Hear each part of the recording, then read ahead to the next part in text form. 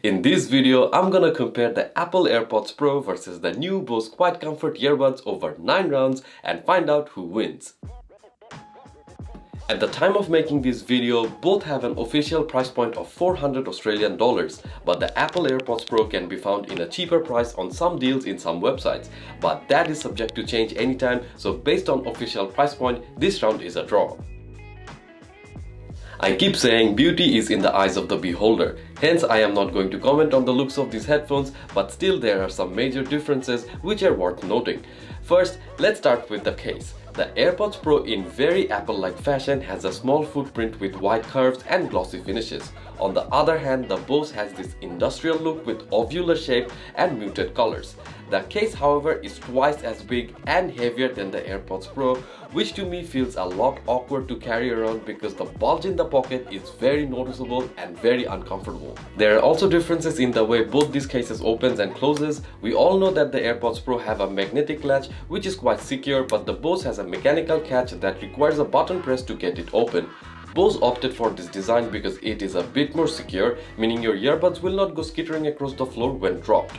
But this mechanism, as well as it works, has some problems. I found that the button needs to be pressed very firmly for the case to be opened. It works very well for two-handed operation, but for single-handed operation it is a bit of a struggle, which is kind of annoying. So I will go with the Apple as the winner of this round. The way any earphones fit on an ear vary from person to person. For example, I know that a lot of people who complain to me about the fit of AirPods Pro. Some say that it comes off while running. So to people like those, I suggest that you buy some extra accessory like an ear hook or a foam bud so that you get a better fit. But the problem is that with such accessories, it always gets a little bit messy. Like attachments will need to be taken on and off as you take the AirPods Pro in and out of the case. On the other hand, the Bose QuietComfort has this new patented ear tip design that already comes with a wing or a fin that you will have to tuck underneath the ridge of your ears. So this fin is made out of soft silicone and not hard plastic, which makes it very comfortable to wear. It has the same effect of having an ear hook, so it is very stable no matter what kind of ears you have. But it is highly recommended that you try out all the ear fins. For me, I have a size 2 on the right ear and a size 3 on the left. Don't know the exact science behind this, but there is a reason why manufacturers tells you to try all the ear tips before you settle for one. So please do that, because proper fit not only means comfort, but it also means better sound quality. So to sum up this round, I will say that since I personally have no issues with the fit of either of these headphones, I would prefer the Apple earbuds, given that they are also 2.9 grams lighter than the Bose. But then again, the Bose with its new ear fin technology makes it a safer option for me to recommend to the wider audience, as I know that it will definitely fit better no matter what kind of ear you have. So the winner is the Bose QuietComfort. Both of these earbuds have wireless charging and quick charge option. With the Apple, 5 minutes of charge will give you an hour's listening time, and with the Bose, a 15 minutes of charge will give you 2 hours of listening time.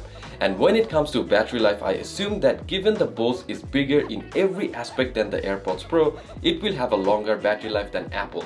But I was wrong. The Bose earbuds have 6 hours of juice in them, and the case can give you another 12 hours. Whereas the AirPods Pro earbuds have 5 hours of listening time and an additional 19 hours on the case. This makes the AirPods Pro one of the longer lasting pairs around in the market, and also the winner of this round. The Bose and the Apple both have a water resistance rating of IPX4. That's nothing to write home about, but they will withstand sweat and the odd rain shower. So this round is a dull draw.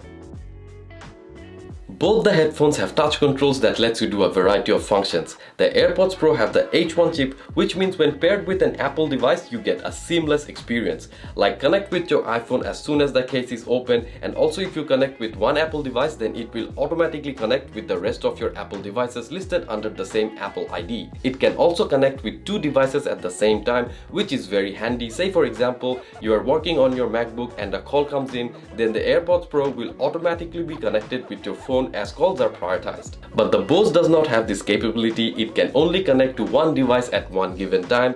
It does have an app that lets you control the noise cancellation level and a few other tweaks, but it does not have an option to change the equalizer setting though. So this round could have been a dull draw, but I am inclined to give Apple credit here because of the dual connectivity.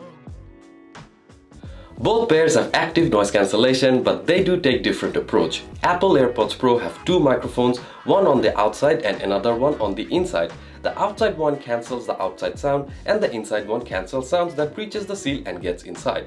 This apparently is adjusted 200 times per second as Apple claims. This performs well even though there is no degree of control to noise cancellation, but there is a transparency mode so that you can hear announcements or have conversations. On the other hand, the Bose's noise cancellation is much more flexible. With 4 microphones and a mobile app, you can control 10 levels of noise cancellation.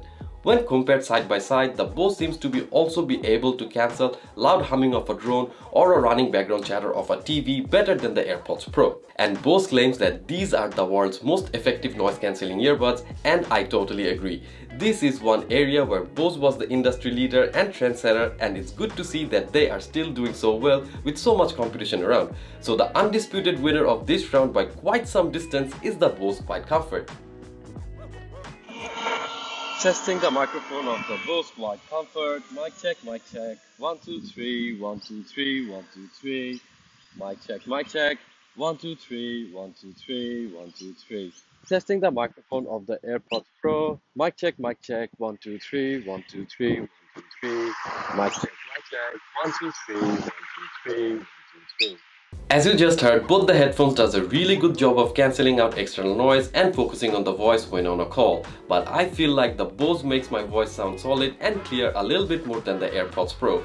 Though it's just the right earbud on the Bose that can take a call because all the mics are placed on the right side unlike Apple, but still it gives the Bose QuietComfort the edge over Apple on this round as well. In terms of sound quality, the AirPods Pro sound good. It has good bass which is sharp but has a little less kick to it than some other competing headphones, and that's because of the vents that Apple has incorporated. It does not pump sound directly inside the ears but rather gives a more open air type of listening experience, which is not a bad thing if you keep listening to something over a long period of time, as it puts less pressure on the ears. The mids and treble, however, are very impressive on the AirPods Pro. Vocals are very sharp and detailed, and the treble has a good distinction over the other layers of music. On the other hand, the QuietComfort are the most bass-forward headphones that are out there in the market right now. Looks like Bose has learned a trick or two from Sony, because the bass lines on this one are as good as it gets. It has a good thump and is very powerful. That does not mean it is overpowering on the other notes when listening to complex music such as classical, for example. There are clear separation between the layers on the track, the treble has a good sparkle, and the voice and mids sound full-bodied with good texture. No matter what genre of song I threw at the Bose, it handled them beautifully. For the first time, I think I do not mind having an equalizer on the app setting because the sound quality is that impressive. I think the Bose may not be as good as the Momentum 2s from Sennheiser, but I need to try that out side by side, but it is definitely better than the AirPods Pro in terms of sound quality, that is for sure. So the winner here is the Bose QuietComfort. So after 9 rounds, it's the Bose QuietComfort that comes out as victorious over the Apple AirPods Pro. So let me know what you guys think of this comparison or which one you think should have won. So guys, please like, share and subscribe if you enjoyed watching this video. This is Nafi signing off till next week. Peace!